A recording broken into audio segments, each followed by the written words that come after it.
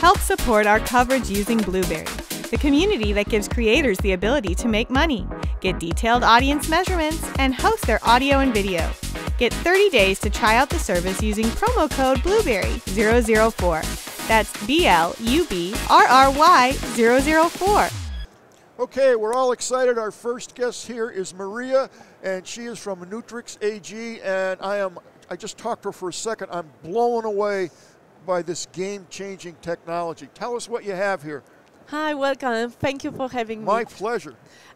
We are introducing at CES the very first Swiss cortisol monitoring sensor. Okay. Cortisol is a stress hormone, and it's the addition to our powerful digital health platform.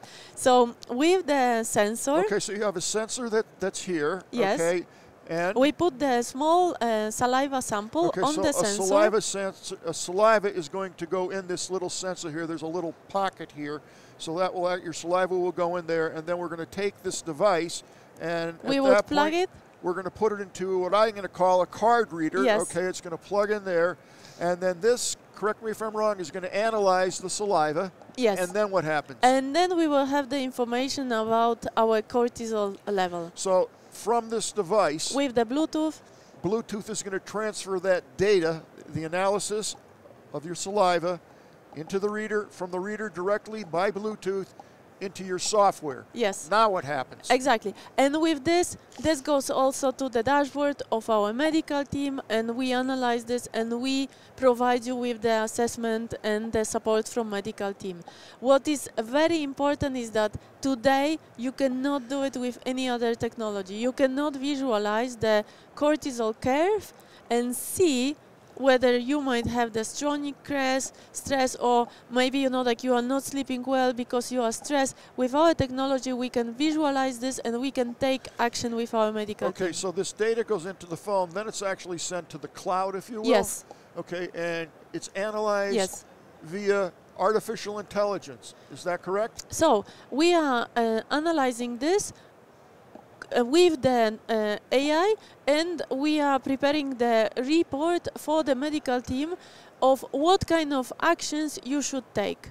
So I'm assuming that the artificial intelligence, the AI, is extremely sophisticated and knowledgeable, and it's going to give the results of that data yes. to your medical staff. Yes, absolutely. But this, let's say, like the cortisol is one part of our ecosystem, okay. because we will have the information about your physical activity, your diet, your body composition, and with all this, we can provide you the best support, personalized for you. And it's instantaneous. Yes. And you had mentioned earlier that you're able to, you'll be FDA approved and you'll be able to prescribe medicine if that's what's called for. Yes. Now let me ask you a very technical question. You might not be able to answer it. How good is the AI analysis? Is it better to be analyzed by the AI, or is it better to be analyzed by a team of doctors? In my opinion, the doctors... Careful now.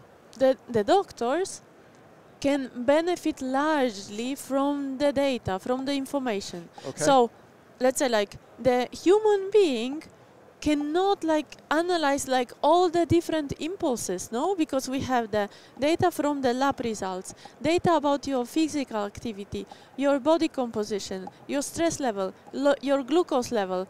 With all this, we can really assess what is going on and what kind of treatment plan we should provide you. And there is a continuous monitoring after also. So Maria, are you saying that in your opinion, the artificial intelligence analysis of the data is going to be better and at a higher level than if a bunch of doctors would look at it? In my opinion, and this is also what is, let's say, like our competitive advantage, is yes. that we work hand in hand. We have the medical team on our side, I understand. And we have also the technology. But specifically the data that you derive from the artificial intelligence, because that's, as I understand it, that's who's analyzing the data yes. and making a report based on the AI yes. of the... So let's say like there is all is automated, and this is what is saving time for the doctors. They don't need to do this manual work that maybe they... But you're confident that the truth, the analysis is going to be at a higher Yes. level. Yes, because it's, let's say, like it's more, it's faster, it's reducing the steps that the doctor would have to do manually. So it's like we are making their life easier, so they can assist more patients. But the validity of the AI is impeccable in your Yes. Yes. in your opinion. In my opinion, we are now in the situation where the fintech was few years ago. So there is a moment now for the true disruption in the healthcare. Well, there's this is an esoteric discussion, but not off the beaten path because it's the core of what your technology is bringing to the table. But, if that's the case, then, AI is going to be used for pretty much every single thing that we do. Yes. And we're in the embryonic stages of that right now. Yes, but the possibilities in the healthcare are huge, because healthcare is also one of the sectors that has the largest amount of data. And this data today is not analyzed yet. That's fascinating. Maria, thank you so much Thank for you so coming much. on. It's fascinating discussion. Thank and, you so much. You'll have to keep me informed of what's going on. I'm a little scared, though, of AI taking over because it's going to be smarter than me, which is not that hard to do. But No. it's amazing that we're able to harness that and take advantage of it. Thank you so much. Thank you for having me. Thank you. Thank you.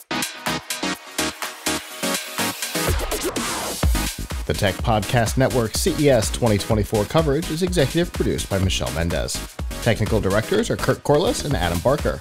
Associate producers are Nancy Ertz, Clinton Millsap, Sergio Velasquez, and Terry Willingham. Voiceover by Aaron Hurst.